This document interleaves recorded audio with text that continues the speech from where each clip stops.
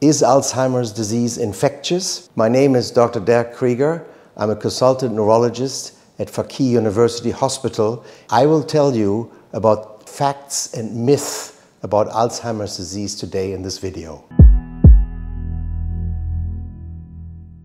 Is Alzheimer's disease infectious? No.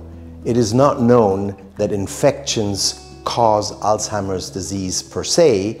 Some people think that viral infections such as herpes labialis or herpes zoster may be associated with increasing the risk for Alzheimer's disease. Can Alzheimer's disease be prevented by mental exercises and supplements? No, Alzheimer's disease cannot be prevented with these factors. However, mental exercises such as lifelong learning improves the chances of reducing the cause of the disease. If someone in your family has Alzheimer's disease, will you definitely get it? No. There are very, very small numbers, like 2%, of Alzheimer's diseases that run in families that are genetic abnormalities.